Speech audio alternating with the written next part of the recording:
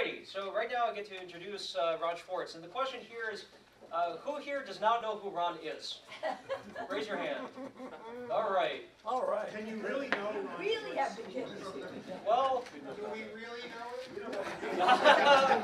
well, Ron, you know. I didn't ask for an application. Ron, you know. Well, anyway.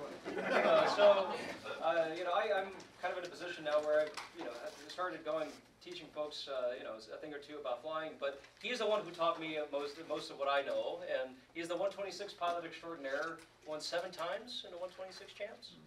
Yeah. More than anyone else. Well, Beat me one. does maybe 8. We'll count the next one right this year. Don't count it before the contest, though. So, and one of the really big things that stuck out to me as I paid attention to what all the pilots were doing, but Ron just seemed to be always out there on these crappy days, and he was always up to something. He just always had these ideas of, and you ask him, he was always practicing. And I was like, man, this guy was practicing for 40 years. I mean, we have no shot at this at all, do we? But in any case, he taught me a thing or two, and it very much helped, and he's going to share with his insights. So let's give him a round of applause. And Daniel. you want the backlight, or you want that on? Backlight on or off? Okay, I'll do it like this. How's that? Anyway, I'm doing fine. Thanks, Daniel. I have been around a long time now. I started flying in 1970 and virtually haven't quit. It's been the one thing I really like to do, a hobby that I really latched on to, and I just can't imagine my life without it. So I was asked to talk to you folks about specifically, or more pointed toward the folks who just got their rating. They just got their license, and they don't know how to thermal yet, really. They've thought about going cross country, but that's still way off in the distance. So that is the crux of what I've been asked to talk about today. So I reached back, that was like I say back in the 70s, so but I do remember learning, and it was a good affair, and it never did stop. It goes on today. I have to figure out how to make a certain transition, or believe it or not, even with lectures like Eric's and Bob's, I have still a lot to learn about thermaling. Oh my God, he's saying it again. I can thermal okay. I get it. Oh, come on, That's Ron. it. Well, Doug Jacobs was here last time, and he says, there's not too much difference in the thermaling abilities. People, once you've flown over 40 years. But anyway. We're all equally clueless. But you've gotten a really good briefing on how to do the thermal, what the thermals are made of, how to do them, how to read the clouds. And so I'll take you to the next step. And that's, you're just got your license, it's springtime's coming up, and what are you going to do? Number one, I think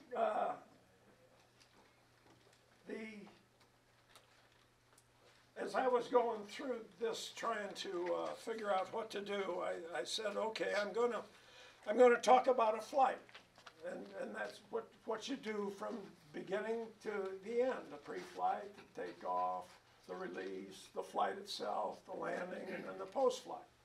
And that's basically what I'm going to do. And then I got doing it in my mind, and see if I can see it. Da-da-da. Tell me if I do this wrong.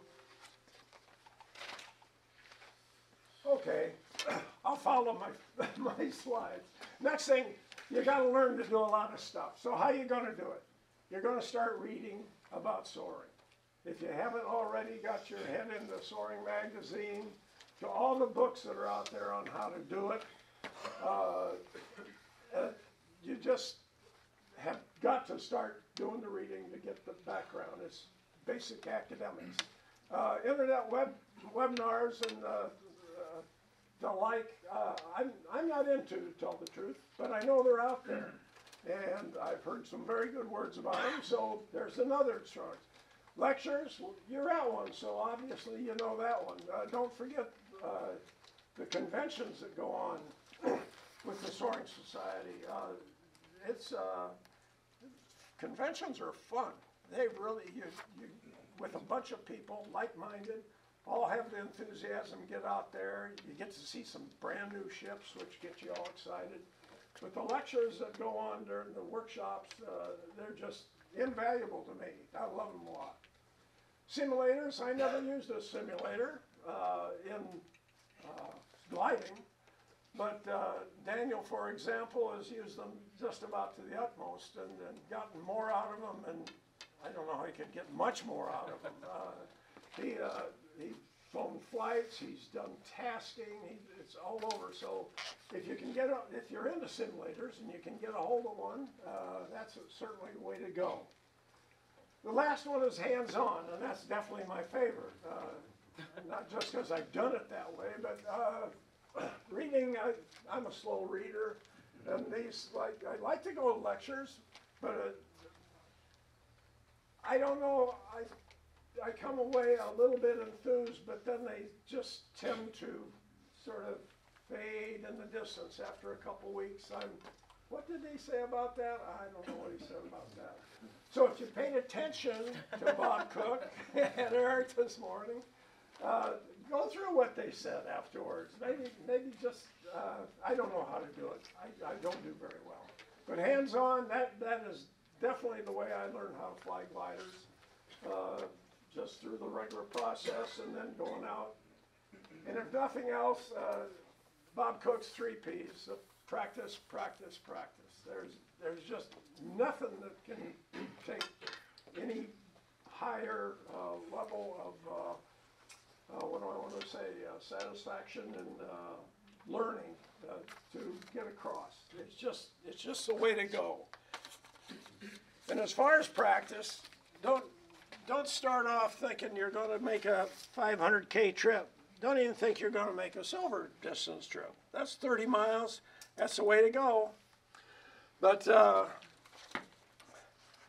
first part of the flight that you're going to have to do and start thinking about real good is the pre-flight. And this, surprisingly, to me anyway, is probably where you're going to spend, on a learning basis at least, more time, more actual time. You're going to spend a lot of time learning these things, and they're all done on the ground. If you go through this stuff, very little is actually done in the cockpit. Eric says you keep your head out of the cockpit, you have things to do, but you don't take these into the cockpit and learn them. You practice what you've been reading about. So on the pre-flight, you're sitting on the ground. Day before the flight, you're looking at weather. I have a couple sites I like, and the primary 2 I like are Dr. Jack, which gives a lot of information about the weather, how thermal strength, winds, boundary layers. You can get quite technical. But I don't. It's pretty simple. Just, are there going to be thermals? How high are they going to be, and how strong are they going to be? And if there's any, since I'm primarily a ridge pilot, I always look at the wind. And that's the other site. There's a couple real fancy sites out there, but the one I still like best is Wind Mapper. It's just pretty basic. Goes out 7 days, and I can sort of keep my head out, and it's pretty accurate. It's just enough for me anyway. One of the things that I think, what's that again? Wind mapper. Wind mapper? Yep. Wind Mapper, and that's the name of it. Yeah, and it's you play around with it. It shows temperature, but primarily I use it strictly as wind. This time of year, getting on the ridges, you do like to know what the temperature is. But you really shouldn't know, or else you might not go flying. I had something else I was going to say. I don't remember what it was. I get in a checklist, though. I'm not shouldn't tell you, but I'm not a big checklist fan. My pre-flight checklist is, once I climb in the cockpit, I've got everything done. I do it standing outside and everything's done, and I make sure everything's in the cockpit. My checklist, pre-flight checklist, doesn't have to do with controls and all that. It has to do with, back in the old days, did I have a quarter for the telephone to call? Do I have my handkerchief with me? Everything on the checklist is something I've forgotten. Film in the camera. One of the things on the checklist that I always get a kick out of, because I have forgotten it, once was a parachute. I say, how did I do that? We were out in Moriarty, lined up for a launch, windy. We were going to postpone the launch. I waited down the wing, went away. I'd already done my checklist and things, and the wind started, or the CD said, okay, it's time to go. So we all get back, and I climb in the airplane. I'd done my checklist, no problem. So I climbed in, strapped down, looked around, it looked the same to me, and something in the back of my mind said, nah, I've probably forgot something, but why look at the checklist? I've done it all. And it got down, I was number 2 to go, and there was a tap on my shoulder, and it was the crew from the plane behind me. And they said, Ron, yeah, is that your parachute out on the wing?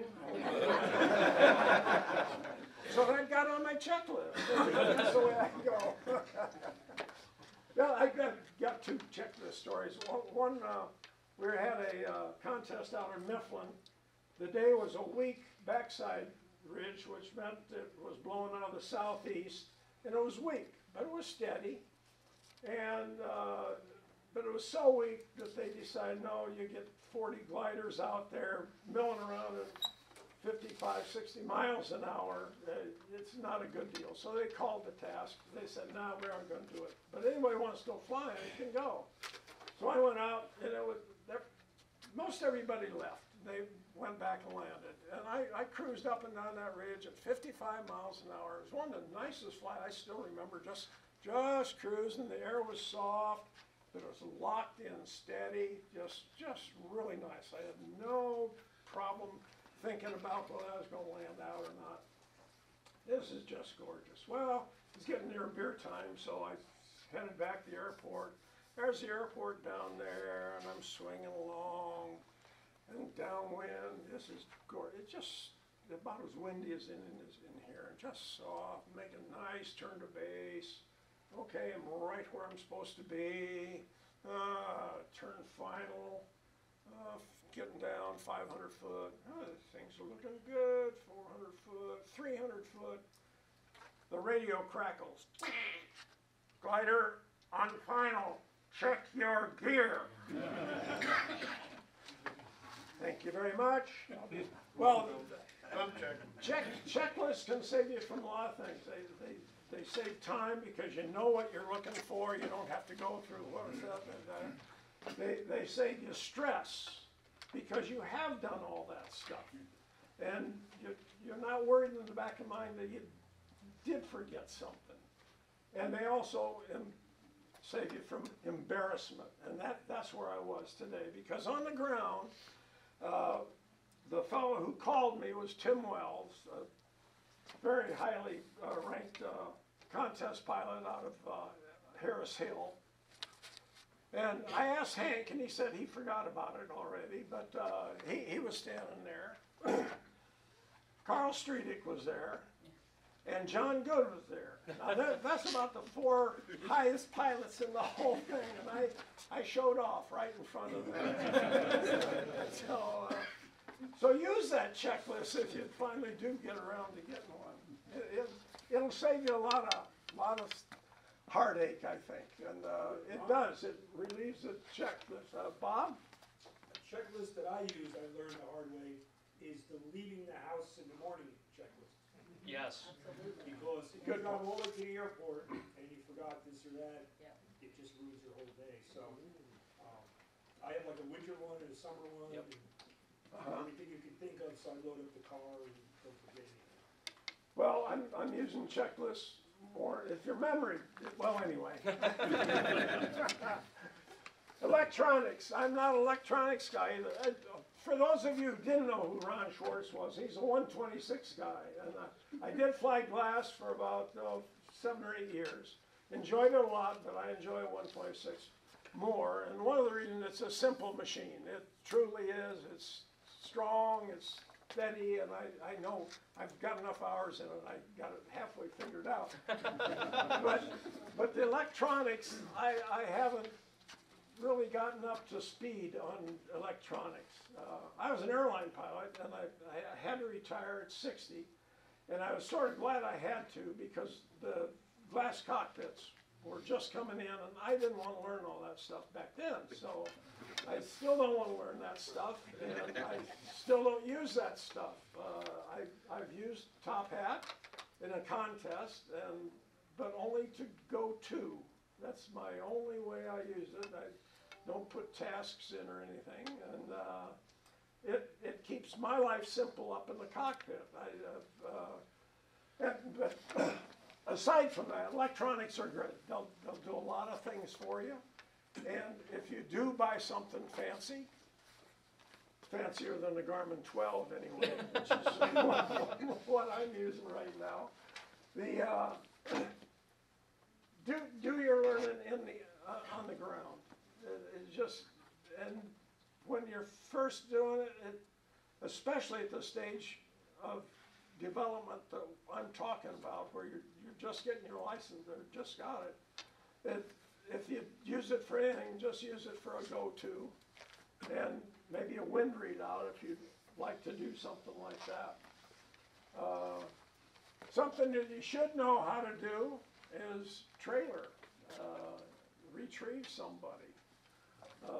This you got, it's a perfect place. You learn it on the ground. You can make all sorts of mistakes. You talk to people. You go on a retrieve if you can. And it's always likely that there'll be somebody being retrieved a couple times a month anyway, at least at Blairstown. Don't forget to pre-flight the trailer, same air in the tires, retrieve kit. That's one of the hardest things in our club anyway, is getting a retrieve kit that means anything. You look at it, if you don't have your own mental list of what ought to be in that, you have no idea if everything's there. It's a big box sometimes, it's a littler box other times. It's got stuff just crammed in there almost all the time. It's just, so learn how to do the trailer. One day if you're going to go cross country, you're going to land out. And you might as well know how to do that before it really happens. One other thing about the trailer, there's a couple, 3 of us in here that hook up the trailer every time we go flying. Just every time. It's just a standard thing. And the last time I didn't hook up, I landed out. So it's going to get you. So, and it saves you time. Nobody has to go searching for anything. They just climb in the car and come get you. That's a great way to do it. The next one's a task for the day, and this is the big important thing on your pre-flight. If you have something to do before, you know there's a task that you set in your mind before you take off. It doesn't have to be chiseled in stone or anything, but you got something in mind, what you're going to do. To me, that has made all the difference. It keeps you, it gives you a purpose for getting up there, except for flying around. Now, when you first get your license, get up, you're very happy just to stay up. Bob was saying 17 minutes versus 14 is fantastic. And it does, and it'll build, but you'll start making cloud base regularly. You'll start moving around a little bit. And you'll say, hey, this is great. But then it's going to start, I did that last, what else have I got to do? And so the task for the day is just a big, big thing to me. And for the newbies, it's, well, my task is to stay up. But all at once you're going to be able to stay up.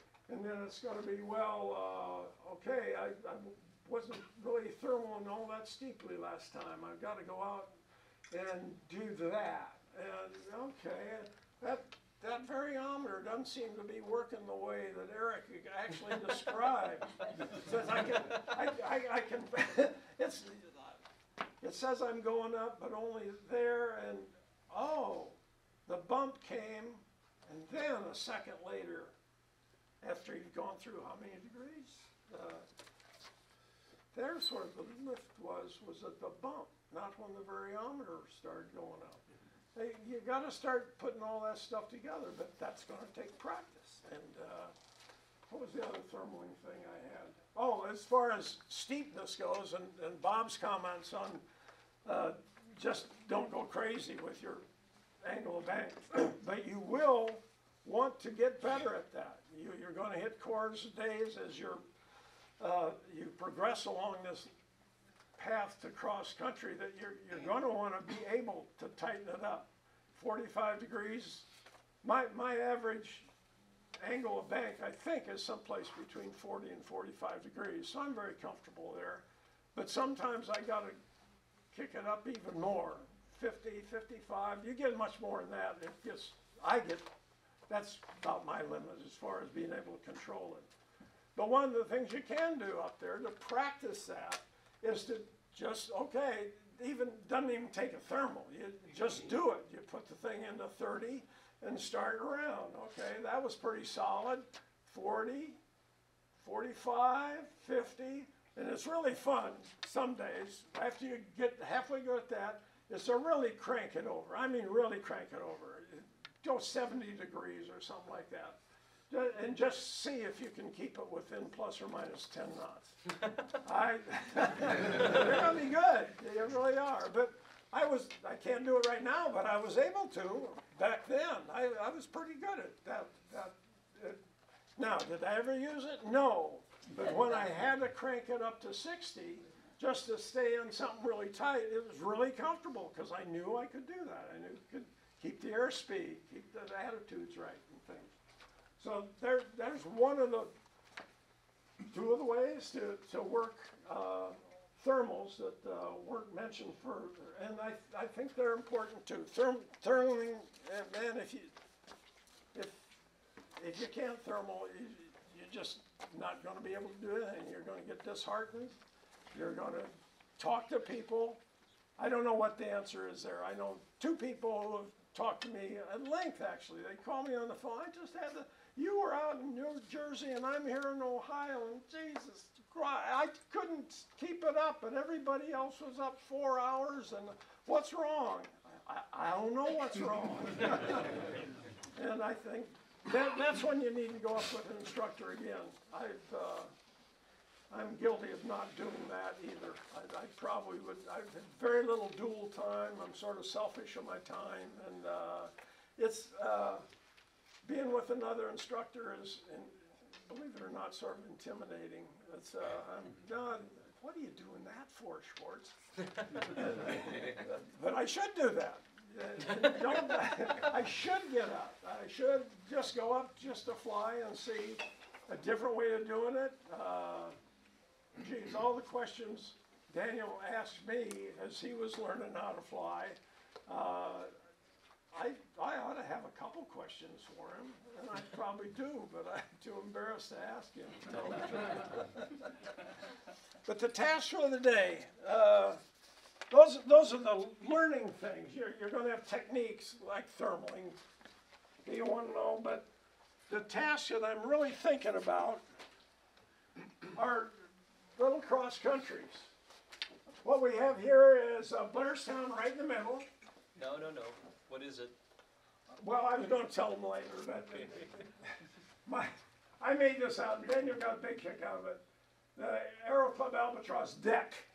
And that's where we gather after you've done all this. And it's the final stop of the day. It's the deck where we go, and I have to admit, we drink a little bit of beer, and but the conversations are fantastic. You go over the flight, which is part of the pre-flight, or the post-flight part of this lecture, and you talk to people.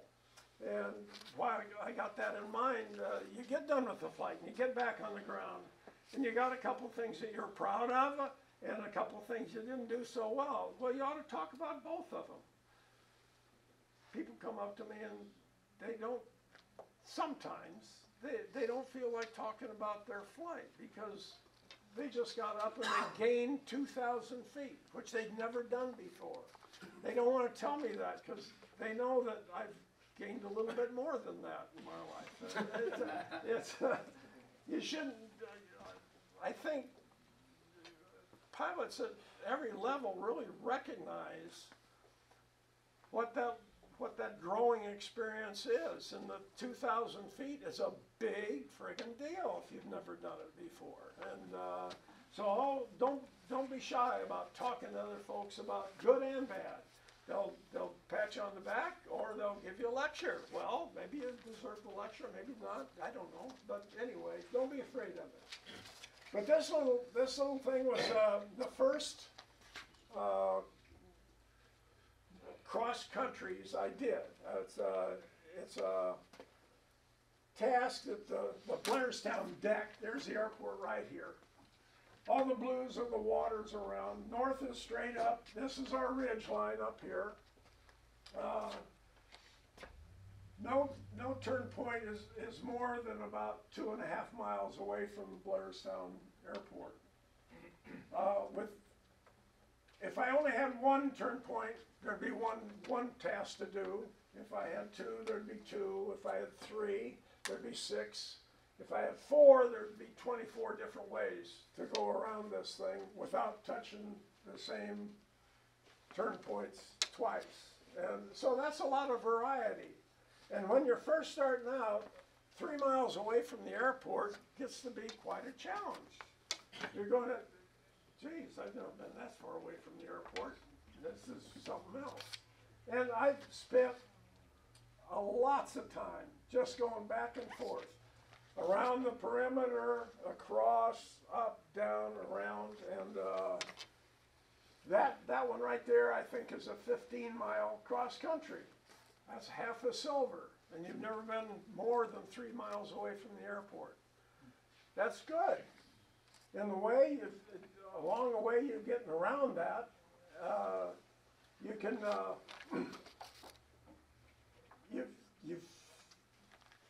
and I don't mean these circles are only to emphasize where the turn point is. I like little turn points at this stage of the game because it gives you something specific to go for. You're just not going to head out here and hope to get over there someplace. You got to go there. You're going to go in that straight line? Maybe not. Probably not. The clouds aren't going to be right there, so you're going to have to do all sorts of little crisscrossing and things like that. I don't know how many times I've done these, and I did one last year on a real rotten day, but I was able to stay up. I didn't complete it, 15 miles, but it was fun trying. It was something to do. It's what I have to do, and what I like to do also is I like to say I scare myself. And that doesn't mean I go out there and do something dangerous. It just means I'm getting in an uncomfortable place. We all have our envelope that we fly in. How high, how fast, how much angle of bank, how far away we get from all these things comprise the envelope that you fly in. And to bang against those sides and restrictions, to me, is always a joyful thing. I'll get up there and say, okay, I've never done a final glide from this angle before, and et cetera, and away you go. It's just going to be, well, I don't know where I was going with that. Anyway, dreaming on.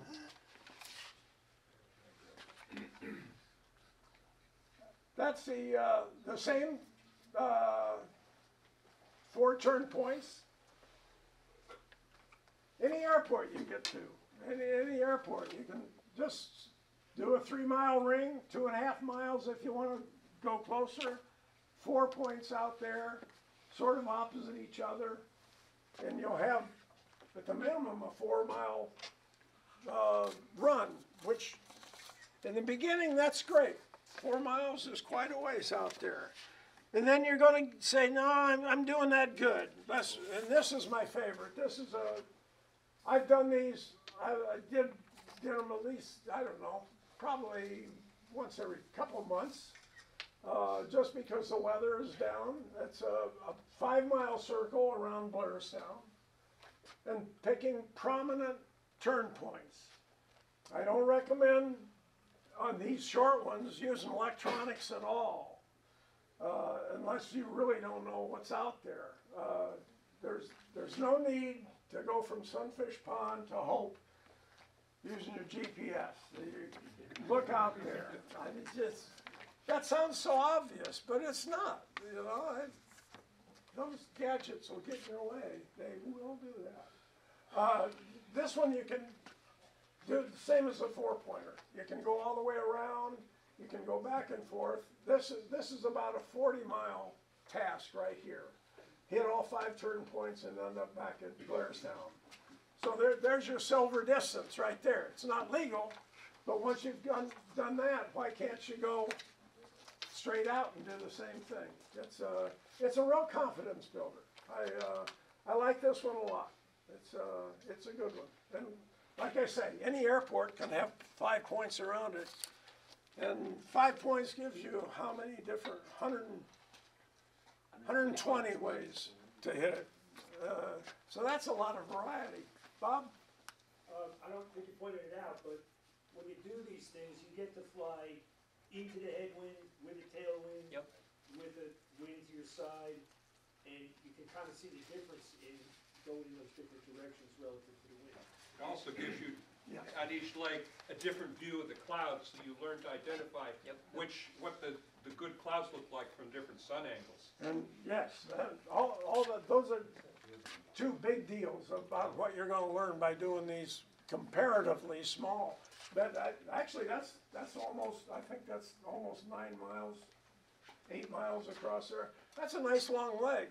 And if you're flying a 126, you're giving up about 2,500, 3,000 feet in a dead glide going across there. So it's going to have to be a pretty good day in order to go that far, and you're going to be up and actually doing some cross-country work. The glass guys, of course, maybe make it a little bit bigger, but what else was I going to say? You said the wind.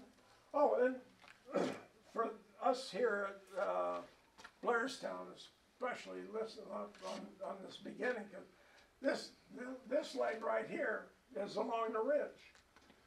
And if you're qualified on the ridge, here at Blairstown, ACA has a quite elaborate ridge checkout program that really prepares you for nice ridge flying. And if you've been okayed to do it, you can work in a ridge flight, a valley crossing, and then more high ground down here. And that's a good combination. I think most airports have enough variety that you can sort of mix it up.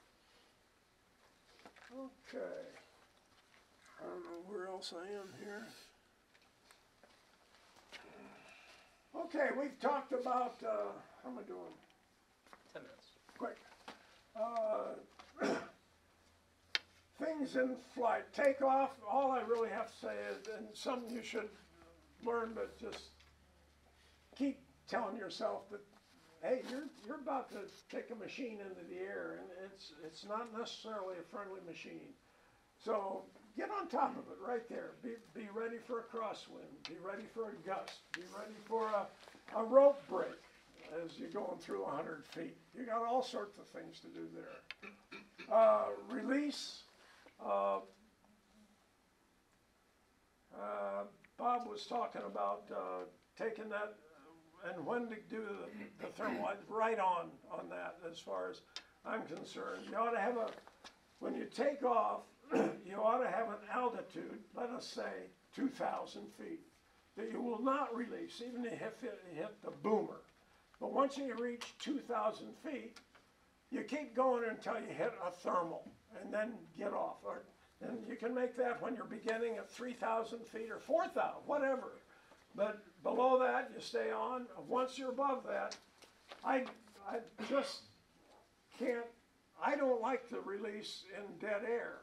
It's gotta be working somehow. It's, I like to get off low too. Once you've worked that low altitude, at first, let's say, you're gonna go to 3,000 no matter what. And then, you did that a couple times, 3 times, okay, now let's work it down to 25. How about 2, et cetera, et cetera. Those are good. The task, I talked about those just now. Longer tasks around here, we go tower to tower. For those you ACA guys, it's Catfish Tower, the Water Gap Tower, and Hope Tower. That's a nice big triangle. You see all sorts of different terrain. You get the effects of the wind like Hank was talking about. It's, you can start reading, lots of time to read the clouds, to deviate, all the things that Eric and Bob have been talking about already. Navigation, I've already touched on that. Just out, nothing higher than a go-to function on it. Don't put a task in there at this stage of the game. Yes, later on you gotta learn how to use that machine somehow, but time to go home. And these flights we're talking about, you're always within gliding. You're not one thermal away. You're always within gliding at the airport. So time to go home is when that last thermal quits. So you start heading back to the airport, and along comes another bump. Well, you're going to take it. You're probably tired. The Blairstown deck is waiting for you. All the guys want to hear what spectacular stuff you've been doing, and but that's the time to take that bump. It's going to be a weak thermal. It's not going to be all that well organized, and it's going to be a grinder maybe. But if you just get in that few turns, and maybe Harry Baldwin out in Hobbs, New Mexico, won a day in a 126 championship years ago. He said, I had 2 spectacular thermals. One of them was a 1,200 footer, almost from the base that I got it, which was pretty low to the ground, to over 10,000 feet. Wow, what's your second one? He said that was a 100 footer. This is in a straight out task. The wind was blowing about 20 knots. And he was down to his last 1,000 feet. He caught a bubble, 100 feet. And he said he took that up to 10,000 feet. Took him forever. The wind's blowing him like crazy. He had over a diamond distance flight on that. So that last thermal was a beauty. That's 100 minutes. There you are. Think about that. Yeah. When he could have landed very shortly, but He he blew got 40 that. miles doing it. Pardon me. He blew 40 miles doing it. It's going straight out. No, it's going with the wind. Yeah. That's what it is. Spectacular. And then he glided from 10, quite a flight. But those last thermals, those are when you're going to learn how to work low.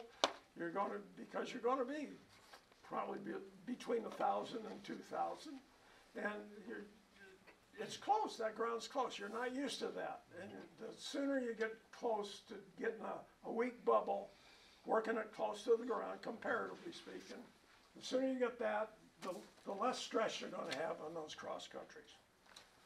So, anything else there? 1, 2. 65% of the accidents in gliders happen in the landing phase. So, this is a biggie. And I'm going to make short, I know, time for perfection. Doc, one of our, actually, the guy who was flying gliders out of Blairstown before hardly anybody else, called it tiger time. You're going back to landing, you're tired, it's been a long flight. This is a time to really perk up and pay attention to just everything that's happening around. Traffic, wind, goes off and on. Then off-field traffic, off-field, to go cross-country, you're going to have to learn how to land off-field. And this is about the only way you're going to do it, except landing off-field. And this is Blairstown Airport. There's a deck in case anybody wants to. And I've just marked it. This is about 3,000 foot runway. roughly. So I just blocked off, well, that's a 500 footer maybe, and these are two 600 footers that you can just imagine in your mind. And when you're coming back to that airport, not only just aim to see how well you can get in these, one or the other, or maybe all three in the same one, but vary your pattern, screw around, have a good time, and I'd like to talk more about that, but I think time's getting short. Summation, the first picture, that was a kid playing the piano. So after you've gone through all the things that I just talked about, that's where you'll be.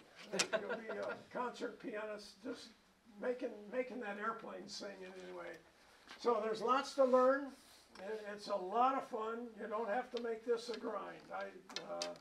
I think getting the license is sort of, I don't like that so much. But getting out there and learning all this stuff, it's just a lot of fun. Be safe all the time. Be safe. Don't chance that.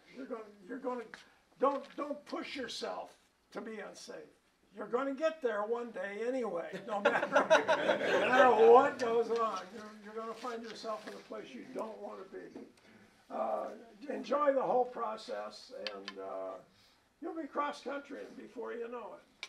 So, any questions real quick? One question. Oh, one question. No, just one time for one question. So, Oh, we have time for one. Daniel didn't have one. I don't have a comment. We never discussed turning both ways today. Doing what? Being proficient turning right yes. and left. No, I didn't. I used to have a problem with that. Absolutely. That's one of the things. Most everybody's pretty good at turning left. I'm not sure why. There's a couple good reasons, but I don't know. But every flight is good to, if you don't know where that thermal is, right or left, take it the way you weren't going the last time. Or you get halfway up, turn around, and go. It's really important, because one of the etiquette things is you turn, wherever you're in the same thermal going into it as somebody else, you will turn the same direction as that other guy. And if he's turning right and you don't know how to turn right, that makes it hard. So do learn that. That's very definitely important. Very good. Thanks, everybody.